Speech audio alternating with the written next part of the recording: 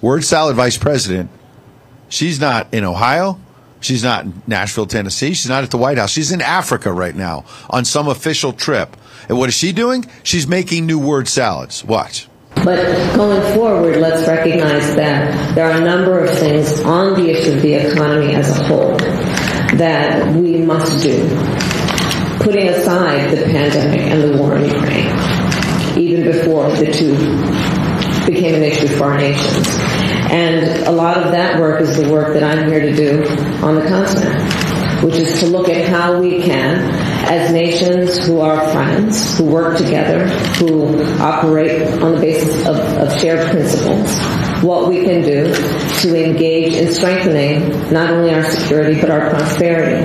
A lot of the focus of my trip on the continent during these next few days will be on increasing the relationship, in particular from the U.S. private sector, for investment on the continent of Africa. Can anyone make any sense of what the heck she's talking about? No, you can't. It's just unbelievable. You know, it's not bad enough that this guy is completely demented and he's occupying the White House, but then you've got this on top of it, and it just makes you scratch your head.